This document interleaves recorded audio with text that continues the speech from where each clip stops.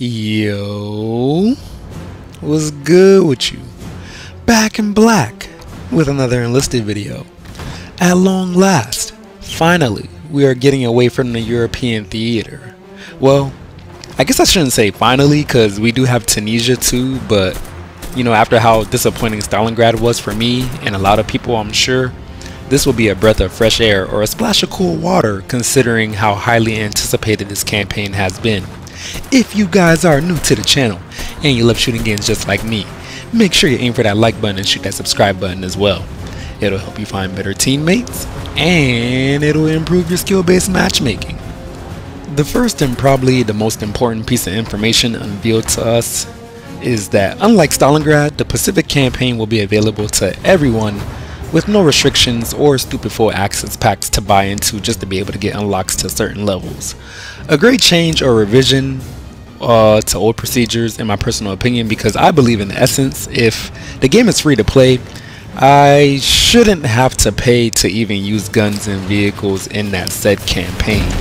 At that point, I'm not even paying to like level up faster or, you know, for cosmetically or sometimes equipment wise superior premium squads, but rather just to use that particular faction's main weapons, which again is dumb, and which is why Stalingrad is probably more than likely the least popular campaign in my personal opinion. But I'm going off on a tangent, so I'll leave it at that. Despite full access to the Pacific being for everyone, there is a little extra incentive to shell out a little more money for the most avid of enlisted players, myself included. They have a special landing forces pack that you can purchase, which will give you 2 bonus squads for the Americans and Japanese respectively.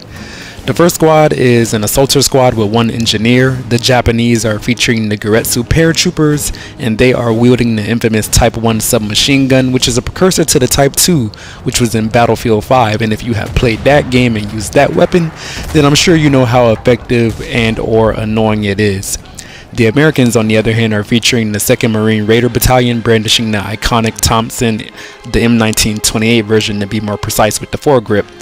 So, you know, aesthetically, I know we've seen the Thompson plenty of times in the Enlisted so far, but it's my favorite weapon of World War II, generally speaking, so I can't get enough of it.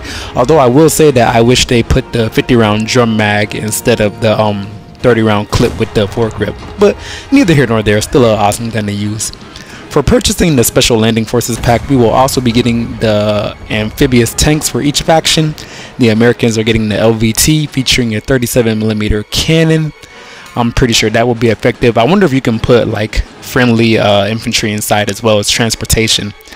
The Japanese, on the other hand, are using the Kachi, which is a giant amphibious tank that I guess they didn't make many up, but was still featured, and it will be featuring a 47mm cannon, which will be stronger obviously, but it is a bigger and heavier vehicle, so it will be slower. Another neat thing about purchasing the Special Landing Forces pack is that each squad will come with highly trained soldiers, which is another way of them saying, hey, thanks for spending some money. What we're going to do for you is that we're going to give you each of the soldiers in each of these squads 1 off of the max level. So you will only have to upgrade each of them 1 time, and then you will have max level soldiers, which I think is a, you know, a pretty good incentive to you know, spend a little more money. Not only do we get new squads, we also get them basically fully ranked up, so that's nice. If you are on PC, you will have to pre-order this pack before the update drops, and if you are on console, you will have 14 days from the day that the update drops to purchase this pack, if you want to get access to some special camos for the tanks and decals that you can put on the tank as well. And yeah, that's pretty much it for the cosmetics. They also took the time to show off some of the new weapons and vehicle models that we'll be getting our hands on, like the iconic Type 100 SMG, which is Japan's most produced submachine gun, and we will also be getting access to the Australian Owen gun, which I don't know if the Americans made heavy use of that weapon, but it is nice to see a little more variety in the submachine guns and weapons provided in you know, Enlisted in general. So what I'll do is I'll take a second to cycle through all the images of the new stuff that will be available and talk a little bit about what has, you know, caught my eye. Another piece of information that really stood out to me was a new mechanic being introduced as far as melee weapons are concerned. This is being called the Berserker attack, and this is in no doubt being introduced due to the famous Banzai attack that the Japanese were, famous for carrying out as a last-ditch effort to inflict heavy casualties on the Americans. But this is akin to a bayonet charge from any other game, where you will more than likely get a speed boost, fitting that since the Japanese typically had a good amount of katana and bayonet users ready to lay down their lives for the emperor at any time. I'm sure it won't be too overpowered of a mechanic, but still fun to use and pull off considering the theme and era of the war. It's going to be super gritty in the jungles, and you can probably run with a bunch of camouflage through the bushes and slicing people up if you get a good flank. So I'm going to see if I can try to make some good use of that for sure. We'll also be getting some new explosives in the form of the famous Japanese suicidal anti-tank mine, which is attached to a stick. Apparently there will be a way to master using it so that you don't die automatically upon hitting the tank with it. Not only that, we will also be getting use of phosphorus grenades, which is a step up from the incendiary in my personal opinion, since you can use it to not only catch people on fire, but the gas can be used as a area denial capabilities as well. And I'm definitely going to be using that to clear out some of those strong points when I'm on the attacking side, so we'll see how that plays out as well.